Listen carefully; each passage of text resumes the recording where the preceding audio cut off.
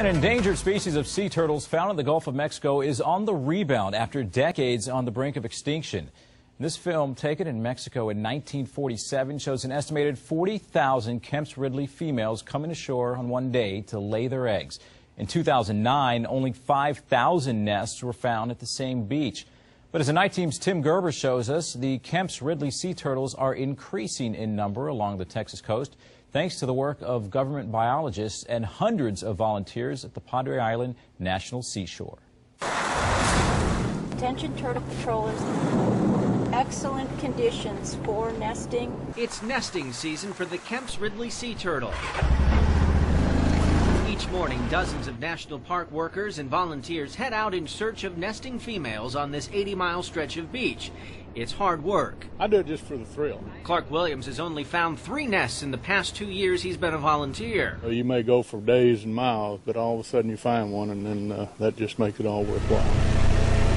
The turtles tend to remain fairly close to shore. Dr. Donna Schaefer has been protecting the Ridleys for 30 years. She's seen them come back from the brink of extinction. The population was plummeting, and it got to a low point of only just a little more than 700 nests worldwide in 1985, but the number has been climbing since then. The best way to protect the turtles is to save the eggs they lay. Finding them is the challenge. The turtles blend into the landscape and their tracks are hard to spot.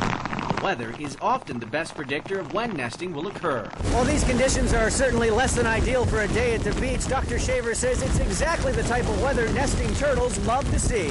The wind will help keep the turtle cool while it's on the beach. A day like today, they certainly don't need to worry about overheating either, because the rain will help keep them a little bit cooler. But on this day, only 1 nest is located. Great job. Just keep us posted with tag numbers. The eggs are collected and taken to an incubator where they'll wait to hatch. For Schaefer, these eggs represent the future of the species. We call this an endangered species success story in the making. We're still not there. The turtle certainly isn't off the endangered species list, but the numbers are increasing, and that's really exciting to see. On Padre Island, Tim Gerber, KSAT 12 News.